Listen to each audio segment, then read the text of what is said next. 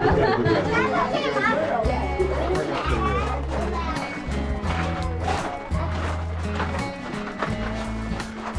guys, we're going deeper into the mine. See if we can find more gold.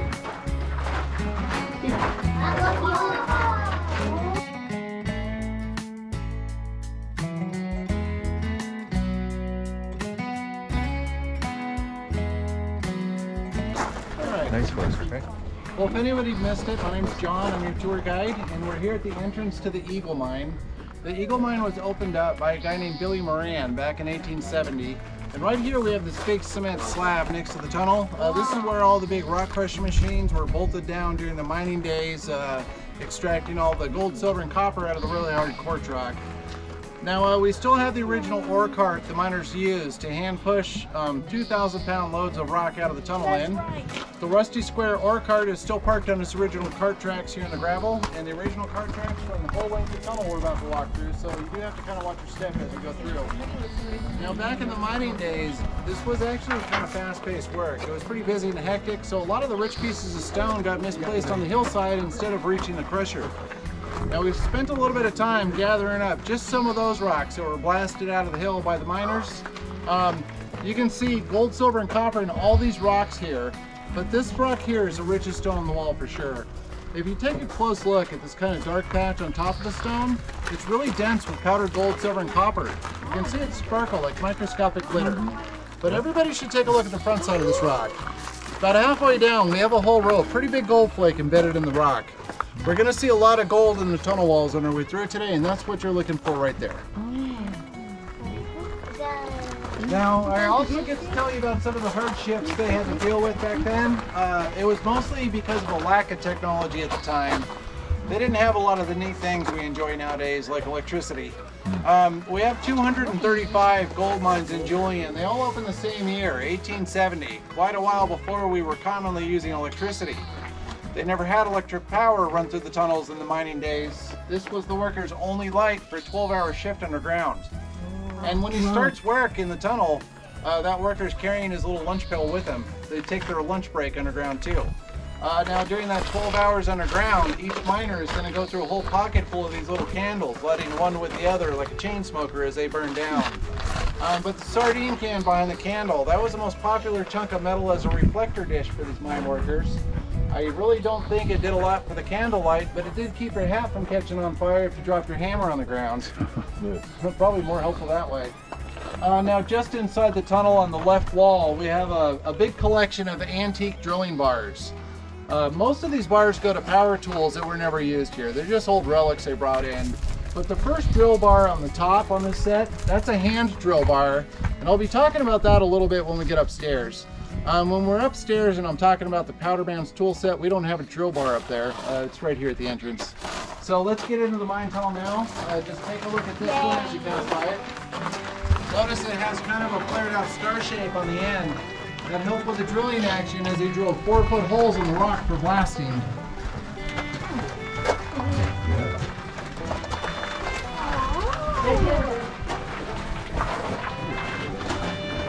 Real Mars. That's another one to follow me back. 有一个洞穴，我们俩楼下的温度变得好低哦。那你喜欢狼啊？我本狼也不，我喜欢狼。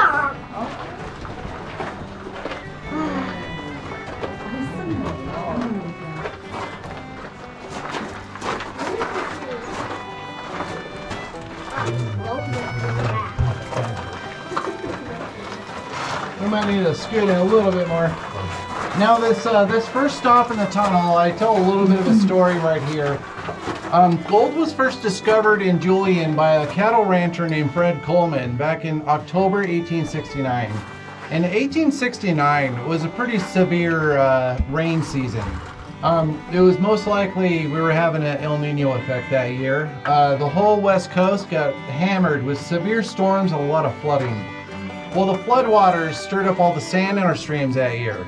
So that October, as Fred Coleman rode his horse over this mountain, he stopped at a nearby stream to let his horse get a drink of water, and he could see gold all over the sand. So he grabbed his cast iron skillet and started panning Well, he got a whole ounce of gold pretty fast, so you knew he had a really big find here.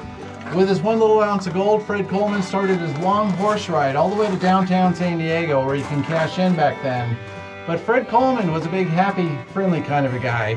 He loved to meet new people and talk their ears off all day.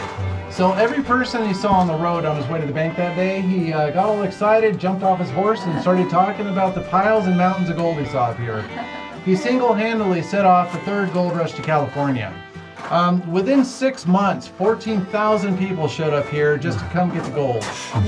Now, only 2 weeks after his discovery, a couple of tough guys were chasing a bear over this hill. That's when they stumbled across the top side of this quartz vein right here. Now, when those 2 guys were standing on top of this hill, looking down on this long stripe of rock they found, they could see the gold, silver, and copper in the stone, like the rocks I showed you outside. So only 2 weeks into this big gold rush, they discovered where the gold in the streams came from. Right away, they had survey teams come out from everywhere. They mapped out every quartz vein in the mountain range. By the time the big rush of people panned all the gold out of the streams, they already had their plans in place where they were going to start blasting in to come get the rest of it. You can see some of the gold they were after in this part of the vein here. Yeah, that's real gold in the ceiling. This is a fairly rich quartz vein too. This was giving the miners 2 ounces of gold for each ton of the rock, so they were making good money the whole time they worked here. Now you see the striped rock on either side of the quartz vein? This was useless heavy rock to the miners back then, but it is what let the gold come to the surface originally. This other rock, this is a sedimentary stone. That's what gives it the neat stripe pattern. We're actually standing inside a pretty big slab of the ancient seafloor here. With the wild geologic activity we have in this part of the world, over the last 300 million years, it's been breaking off enormous slabs of the ocean floor and slowly pushing them up on their side, stacking them up over time like books on a bookshelf. 170 million years ago, we had a volcanic event here. This is a little simplified, but basically, a lot of magma was welling up from deep in the earth, squeezing through the cracks of the seafloor rock, bringing the precious metals up to the surface. That's why they're only after these quartz veins. Now I have an old picture to show everybody over here. There's a little guy standing in the middle. That's Billy Moran, the mine owner, so we get to see what he looked like back then. But Billy's standing next to his house he lived in, his old mine shack.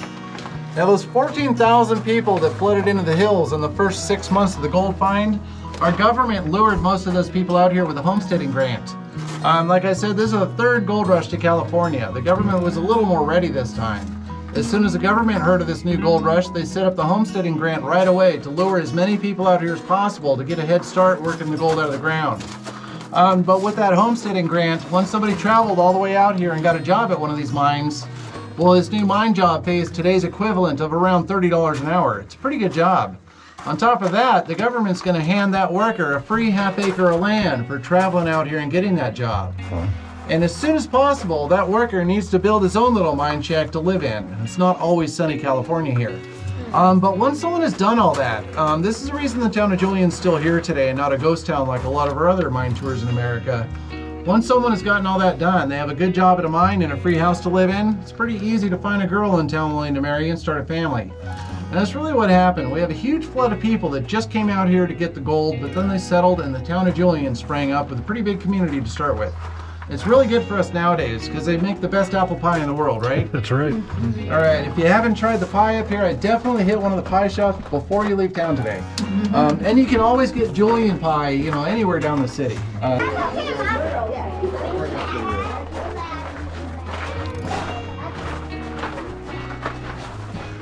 Okay guys, we're going deeper into the mine.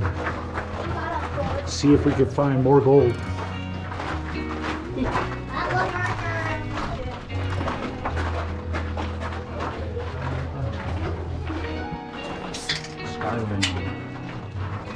Now, that first quartz vein I was kind of going on about back there, remember I said they were getting 2 ounces of gold from each ton of that rock? That all by itself would have kept really nice profits coming out of the mine the whole time they worked here. But once they reached what they named the star vein here, they started getting 10 to 12 ounces of gold from each ton of this rock. So the mine profits really hit the roof. And this is really why over the course of 64 years, Billy Moran became a pretty rich guy. When all the mining in Julian shut down in 1934, Billy Moran had saved up over $600,000. That's millions in today's money. And he was a pretty good guy. He wasn't greedy, so that was plenty to just retire at the end of the mine days. He lived the rest of his life out right here in Julian, and he's still here today. He's a couple hilltops over at the public cemetery. Now, because of the gold richness in this quartz vein and how superstitious we were back in those days, instead of blasting both directions and taking all the gold, they went 200 feet this way, and on this side of the tunnel here, they cleaned up the quartz vein and kept it on display as a good luck charm for the gold mine. And every miner that worked here for 64 years would always start his 12-hour shift the same way. His first trip through the tunnel, he's going to wipe the rock for luck on this spot.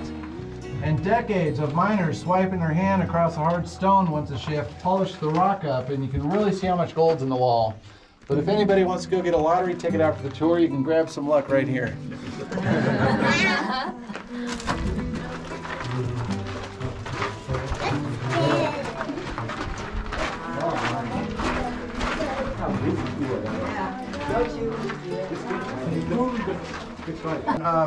The first thing before you start blasting is you hire an engineering team. They're going to try to anticipate every problem you might face down the way. So they had a good idea of everything they were going to do from the start. That engineering team is going to make sure that you mine through a nice rich quartz vein.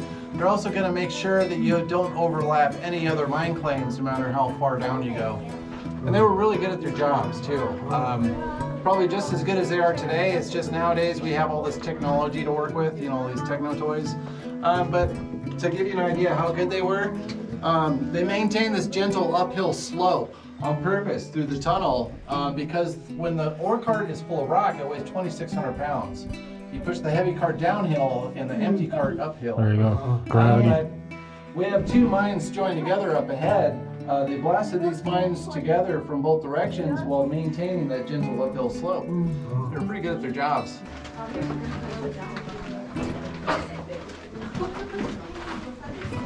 Now, right here we reach the end of the Eagle Mine. It's a pretty small gold mine. The Eagle Mine has one level, and we just walked the main tunnel. I can still see sunshine at the other end. It's a pretty small mine. As we walk through the support structure behind me, we're walking into the bigger High Peak Mine. The High Peak Mine has 11 mine levels in it, 11 floors, and we're going to walk into it right in the middle on level 6. And this is really rare too. These are completely separate private mines back then. They don't join different mines together underground like this. What happened here is when World War I broke out, it was more of an economic event for mining in America. It caused a bit of a stock market crash, and here in Julian, as soon as that market crash dragged the price of gold below profit lines, all 235 of these gold mines in Julian shut down to wait out the war at home. But as soon as they started that break, our government stumbled with the war a little bit and wanted help from the public to support the war effort. They asked everybody in America to donate all the scrap metal they can find to help out. The Smith brothers that own the High Peak Mine gave away everything. Almost all their ore carts and their entire processing building went as a donation to the war effort. All the big rock crusher machines, even the metal roof disappeared. So when the war was over, they had no way to restart the gold mine. The only thing that saved the High Peak Mine from being abandoned is the first day these two mines opened, the Smith brothers hit it off with Billy Moran. They became like best buddies. So when World War I was over, it was basically a few friends just trying to help each other keep going. They had a big meeting and decided to blast level 6 through to the Eagle Mine so the Smith brothers could send all their rock this way. From then on, they would just rent time on Billy Moran's crushing mill. Yeah.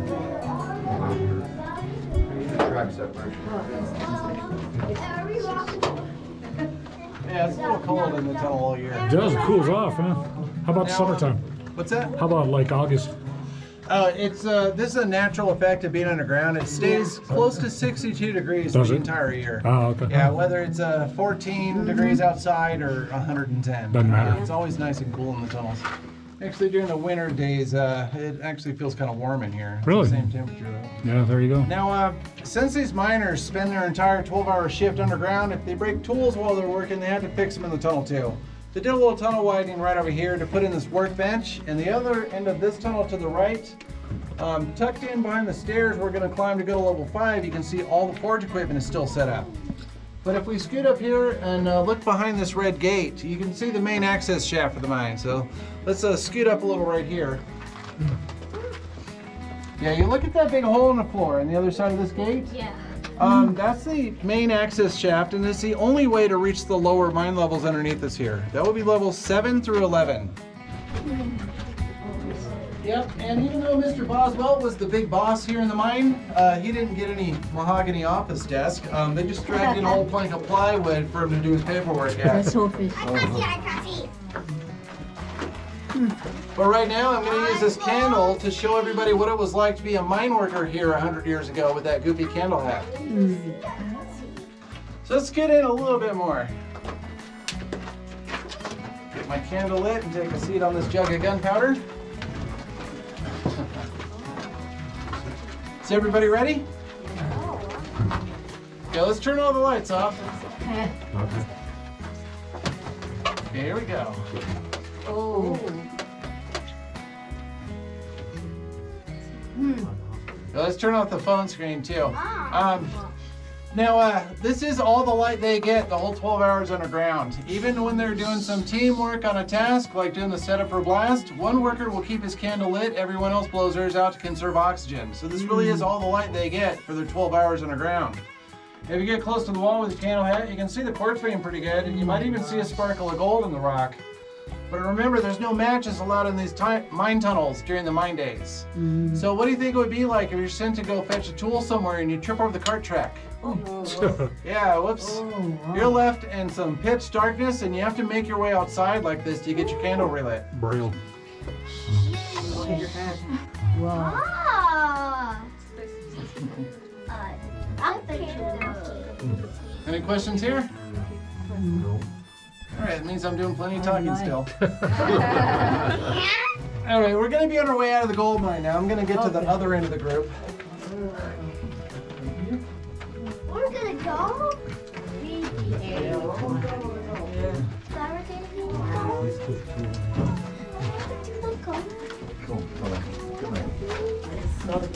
We'll do some panning. From this point right here, we have about 300 feet of tunnel block this way, and we'll be out in the sunshine again. But a little way.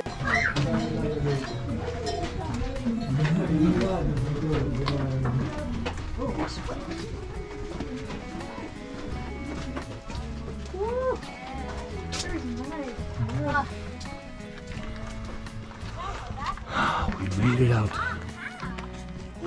Feel kind of like dizzy over inside. I was spending 12 hours in there. With a candle. Well, we all made it out alive, right? Yeah. I always bring most of us back. Hey guys, that was the end of the tour. All right guys, that was the Eagle Mine Incorporated.